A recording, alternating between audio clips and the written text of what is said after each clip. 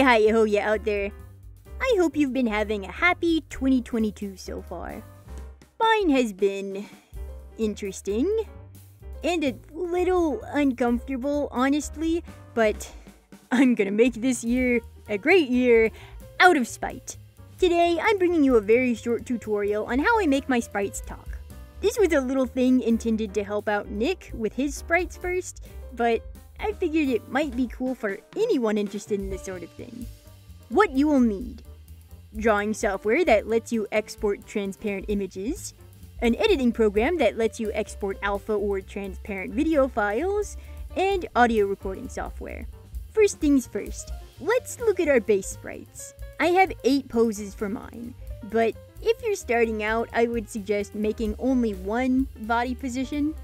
You can always make different layers for multiple arm positions if you want to have a little more variation.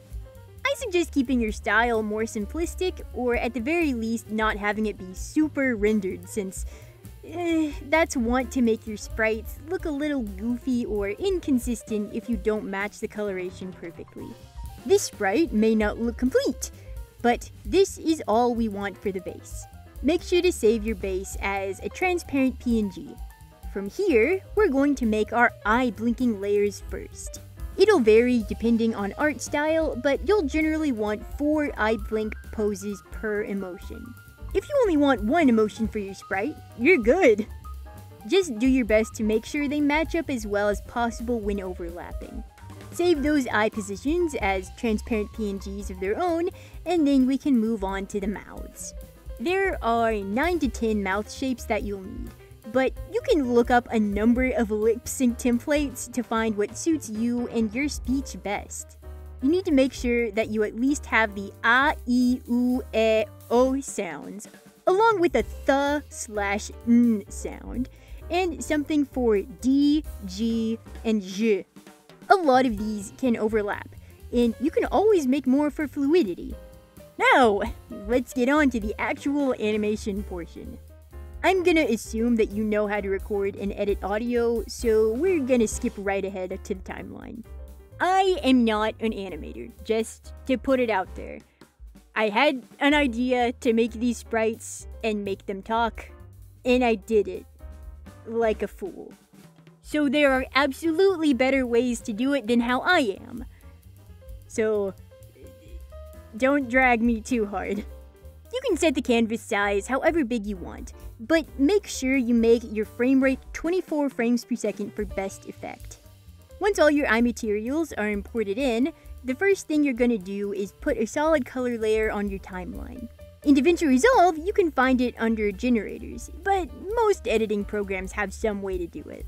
Next, we're going to import our base sprite on a track above the solid color.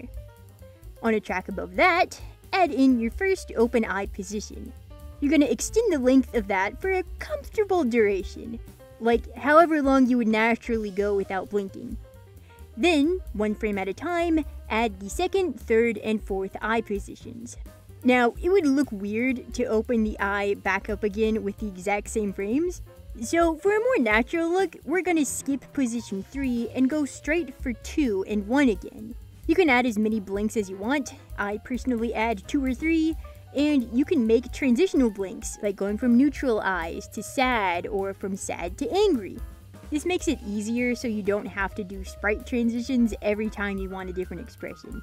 Make sure that you have all the blinks and eye expressions you want on the sprite, because this is going to be the base you import into all of your projects to save time on blinking animations from now on. Next step is to unlock the solid color layer and set the opacity down to 0. Go to Deliver and select Individual Clips, QuickTime, GoPro Cineform, RGB 16-bit, and make sure you select Export Alpha. For alpha mode, select straight. Render that bad boy, and we're gonna move on to our actual project file. You'll hopefully notice now that when you import your now blinking sprite, it has a transparent background. Congrats! You can now be a degenerate with your mouthless form. Now you're gonna put your mouths in. Put your audio in, and just go nuts. There's not much I can do by way of advice for doing the actual lip syncing, unfortunately. It'll be a slow process at first, but the more you practice, the faster you'll get. A fun tip with DaVinci at least is that you can turn your sections and different sprites into compound clips, which is kind of like the merge down layer button in an art program. Now, go on! Get out there and lip sync till your heart's content. As I said, I am absolutely sure there are better ways to do this, but this is how I do it. Like the video if you liked it. Subscribe if you want. As always, you don't have to, but if you do, I'd really appreciate it, and I would get to see you in the next video. Make sure to check out my Patreon if you have the time, / if you want to. That way you can have early access to videos, art, and get your name read at the end of the video, like Viriton and Miss Mercurial. Thank you guys so much for becoming my first patrons. And I hope you have a scrabdangulous, fantastic day. Later, skater!